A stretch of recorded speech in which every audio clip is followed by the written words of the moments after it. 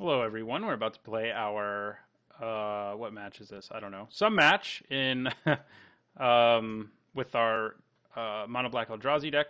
I do think this hand's a keep. We do need to draw a third land, but on the draw, I think we can do it because we have Filigree Familiar into Distended Mindbender, and it looks like that'll probably be good for us. We may end up using one of our black mana on Ether Hub. We still need to draw land, so yeah, this is interesting. Okay, so I think I'm actually going to forego casting Transgress here and just get a Swamp. Sets things up better on future turns, at least, so I can go Filigree Familiar Mindbender. So our opponent might also be some kind of Eldrazi deck with the amount of colorless lands they seem to be playing. Maybe we have to forego that for a turn because the other land we drew is also an Evolving Wild. So let's Transgress the Mind and see what we're up against here. Yes, it's got to be an Eldrazi deck of some kind that tries to ramp. Also, I think we take out a Hedron Archive. Keeping our opponent to one of those doesn't seem like a bad plan. And we'll get another swamp. So we had to sort of slow ourselves down there, which is less than ideal, but there's our Sanctum of Ugin.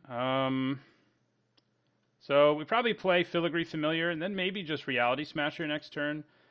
He depends on how many cards my opponent has in their hand if I want a Mindbender, but we definitely play our Familiar here.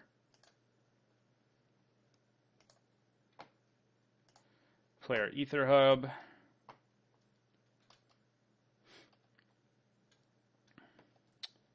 When we looked at their hand, all they had was 2 Hedron Archives and Titan's Presence. If I play this, I also get to search up another Eldrazi when I cast my Mindbender. I think I attack for 2 first. There's a chance our opponent has Titan's Presence, but I bet they don't want to use it on this thing. If I'm wrong, you know, we have a decent alternate play, but yeah, we'll get in for 2. Good. And then we will cast Emerge with Emerge and pay 4 mana. Look at our opponent's hand. We know we're going to get Titan's Presence at least. And we may even get a big Eldrazi too, which we're going to sacrifice that. And I think we get Thought-Knot Seer. So we have like a good follow-up. So keep messing with our opponent's hands. Okay, so which of these is more relevant right now? We only get to get one of them, given the way our opponent's mana is. If we draw a land, we probably just play Reality Smasher next turn. Titan's Presence has a better chance of being able to kill my creatures, most of them, so I think we go for it.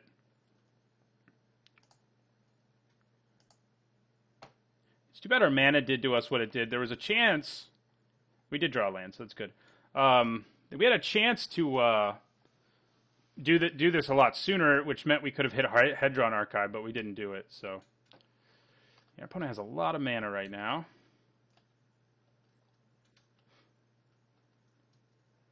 We know he still has Spatial Contortion. He's not super far away from doing this nonsense either.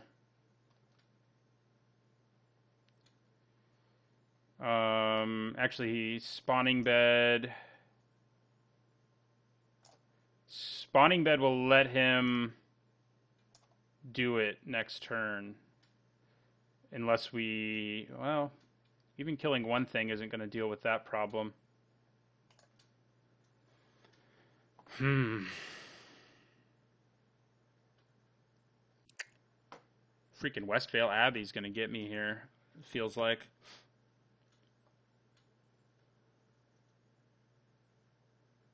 Two, three, four, five, six. Yeah, he has plenty of mana to do it. We have 1 kill spell. Oh, he has a card in exile, huh? He does, that's right.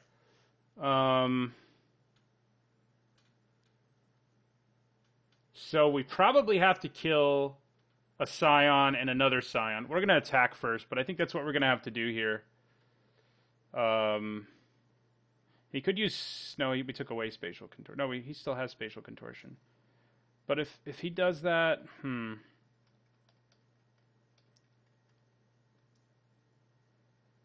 Let's just do it now. Let's just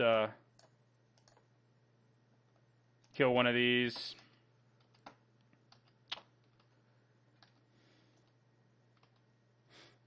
Probably sack it for mana. That's what he should do anyway. And then play Wasteland Strangler and kill another one. Spatial Contortion can kill the Strangler, but...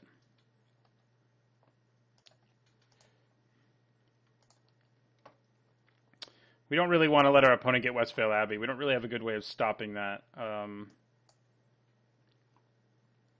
right. Yep. Makes sense. Then we attack with our Mindbender.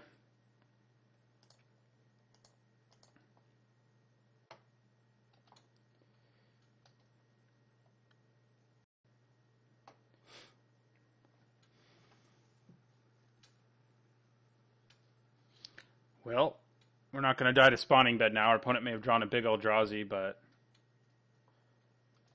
he doesn't have a ton of mana right now. Well, that helps. Thought not. Okay. What would you like? You can probably take my Thought Knots here, I would guess. No, Reality Smasher. Interesting, interesting.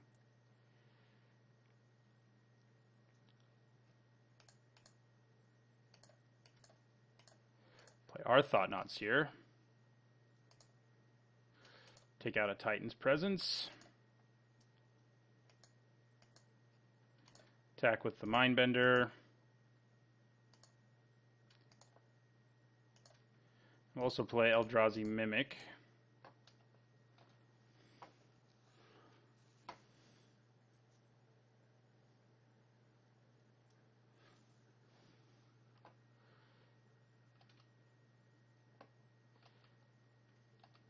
Okay.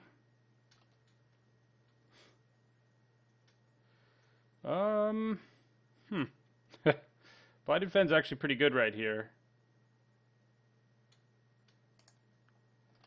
Especially if he doesn't play any other creatures.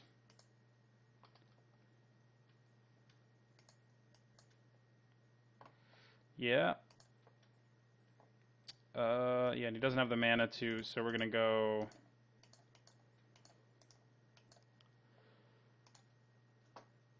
ask our opponent to lose their Thought Knots here. We draw a card. Attack with everybody. And we end our turn. Because he has Spawning Beds and Westvale Abbey, we're still like a little on edge here about our ability to win the game because of that. So I'm going to play the Strangler to make my Mimic a 3/2. Actually, I'm just going to play Scrap Heap Scrounger to make it a 3/2. Yeah.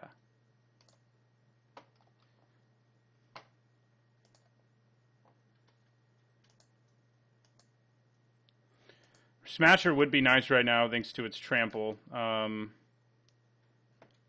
If any of these hit him, he's dead. So we'll see how many Spawning Bed tokens he can make. I think he can only make 3, in which case I may actually use Titan's Presence to kill one of them.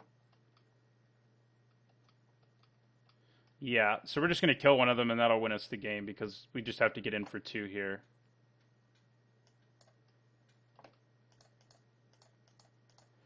So an Eldrazi Mirror of Sorts, although our opponent's deck is much rampier than ours. Yeah. All right. So, what do we even want? Not exactly a matchup I was envisioning. I guess Transgress is good, and I guess Distended Mindbender is pretty good too, even though the one we played kind of whiffed.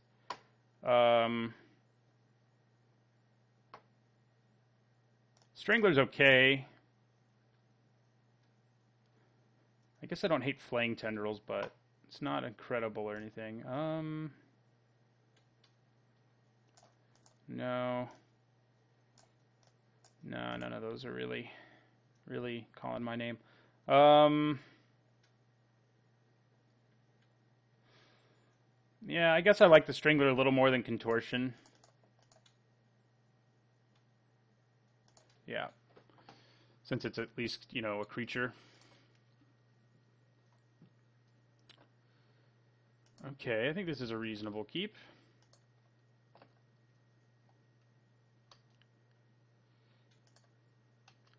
Yeah, maybe we probably should have one Westvale Abbey in this deck, honestly. I mean, we're not going to go wide very often, but on the off chance we do, it is a pretty powerful card that happens to produce colorless mana, which is something we're interested in. So we'll play Matter Reshaper next turn. Okay, Warping Whale.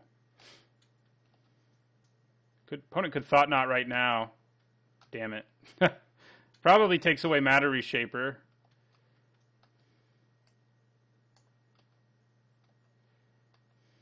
I would think.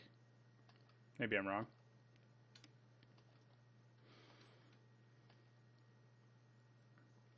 Wouldn't mind drawing a creature who can just make Thought Knot Seer dead. They went after the Strangler. Well, Transgress isn't bad.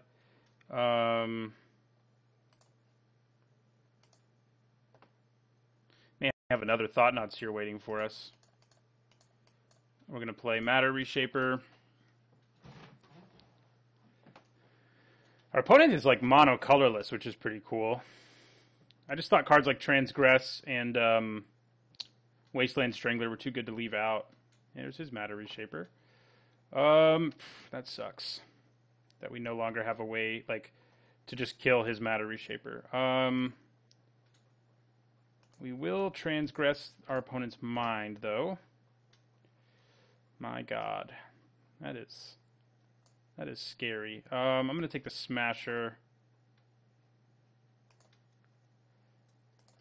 in my turn. I'll trade my Matter Reshaper for his, I think.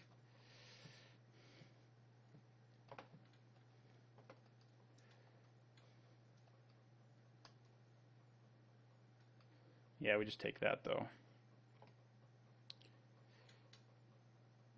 Yeah, that's what we wanted. I'm playing the cards you already knew I had in my hand, if you're wondering why I'm playing the lands the way I am, so that we can at least bluff that we have something that we can use Titan's Presence with. It looks like we're going to get run over this time. Alright, yeah, we're going to block his Matter Reshaper with our Matter Reshaper.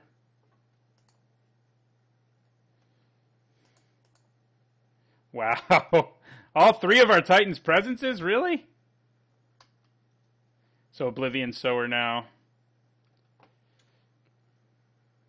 Yeah, that hurts. We probably want to bring in Murder for our Spatial Contortions. And we are done. We could bring in Murder instead of Titan's Presence, too. As obnoxious as it was in that game, it is tempting. Yeah. It's a little harder for a deck to cast, but we can cast it. Yeah. I think that's good. Leave one Titan's Presence in, 2 Spatial Contortions.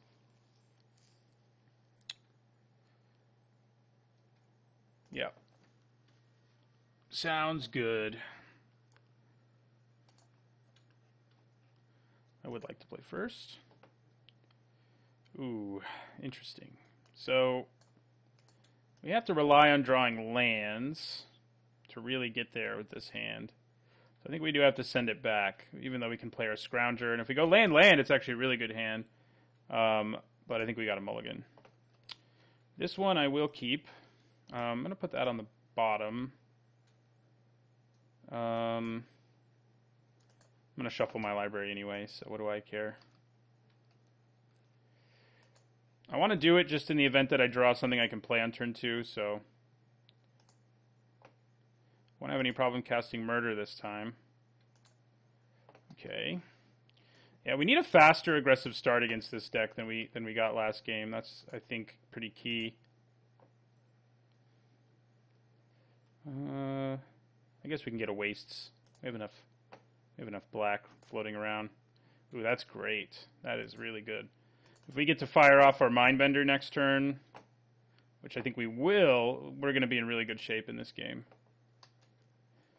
I think I'd rather do it than Thought-Knot Seer, because obviously 2 cards is better. Okay. He may play his Thought-Knot Seer now is the bad news. No, just a Matter Reshaper. I'm more okay with that. Did we just play Thought-Knot Seer now too? All right, instead. No, I think we probably want to Mind Bend here.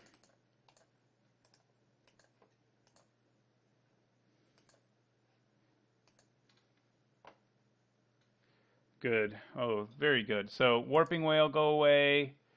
And our opponent doesn't actually have much ramp right now. And we're going to be able to play Thought-Knot Seer before our opponent can do any of the things he has in his hand anyway. Well, unless he draws a land, then he can play Reality Smasher. So I think we go after Reality Smasher. Good. Murder is nice.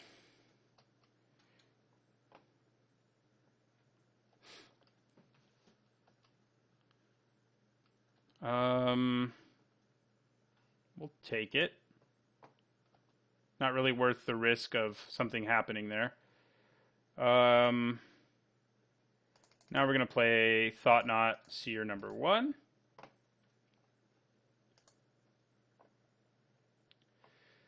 Oh, God. Look at all this silliness. I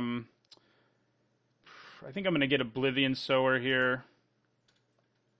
That's the card in his hand that most likely can help him get to where he needs to be to, like, play some things. So we're going to attack with Distended Mindbender. Play Unknown Shores. Probably should have left 1 black up, I guess, but...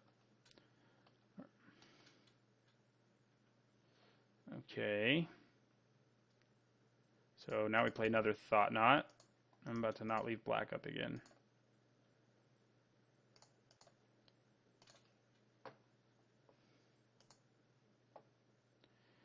And now we go after Conduit of Ruin, which can also help him get to playing these huge dudes.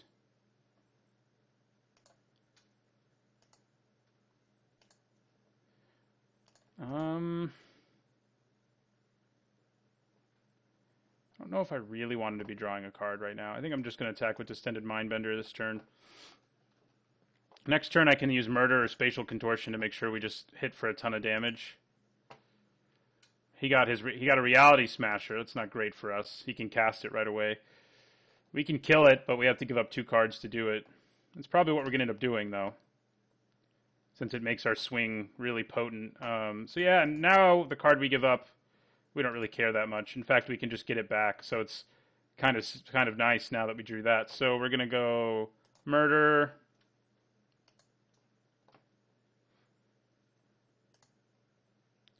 Discard that, and then we just swing with everybody.